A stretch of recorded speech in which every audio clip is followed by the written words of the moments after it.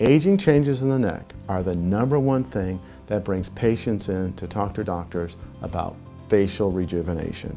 Nobody likes a turkey gobbler deformity or seeing the bands of the muscles in their neck or some laxity in the skin. The most powerful thing about a facelift is correcting the laxity in the neck tissues and the laxity in the jowl.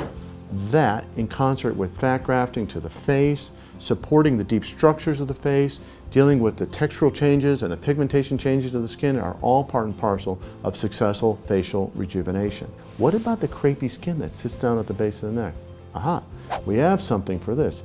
It's liquefied fat, which, because it carries a lot of that rejuvenating component of fat, stem cells, growth factors, immunoregulatory cells, can be transferred into the tissues, and you can see a rejuvenating effect on the skin with a tremendous improvement in the quality of the skin.